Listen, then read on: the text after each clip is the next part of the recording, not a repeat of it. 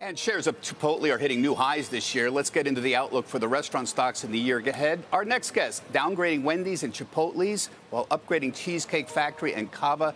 Next, Setyan, Wedbush Securities restaurant analyst, joins us right now. Interesting series of moves here. Chipotle's had a great year. I think it's up over 60%, as I just looked a minute ago. Yet you're downgrading it. Explain why. What's going on? Well, there's a couple of things.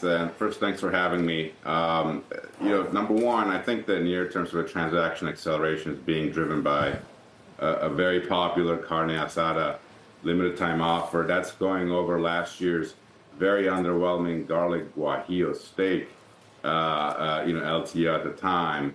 And this ends at the end of Q1. We have some tough compares towards the second half of next year, and I'm just afraid that specifically, they don't have much in the way of, new menu innovation to go over a very popular carne asada next year.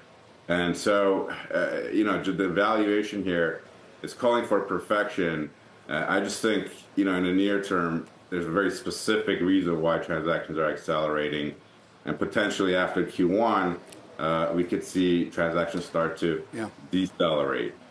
Wendy's hasn't had a good year. It's down 13%, but you're still downgrading it at this point. Why? Explain that again. Well, the context is that grocery inflation is much lower than restaurant inflation, and it's going to stay that way for quite some time. On the margin, we're seeing some share shift, from restaurants to grocery. QSR is direct meal replacement, and so they're a little bit more exposed. And Wendy's just happens to be at sort of the premium end of QSR, and so to me, Wendy's is a little less well positioned than some others in QSR. So Dutch Brothers added to your best ideas list. I do like Dutch Brothers. It's an interesting little play on the coffee and somewhat fast food business, but still not terribly large presence in the United States. What's the play here? Well, that's just it. There's not much of a presence, and there's a great opportunity. The unit economics are tremendous, best in the entire public traded restaurant space.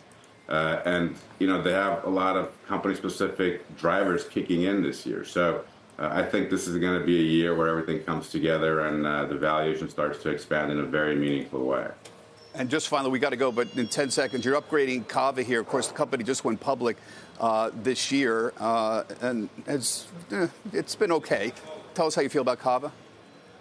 Well, again, Cava's very under-owned. Again, great unit economics. I don't see any big negative catalysts ahead of us. And as long as, the fundamentals continue to perform, I think every growth PM is going to want to own this name, and that's going to drive this name higher.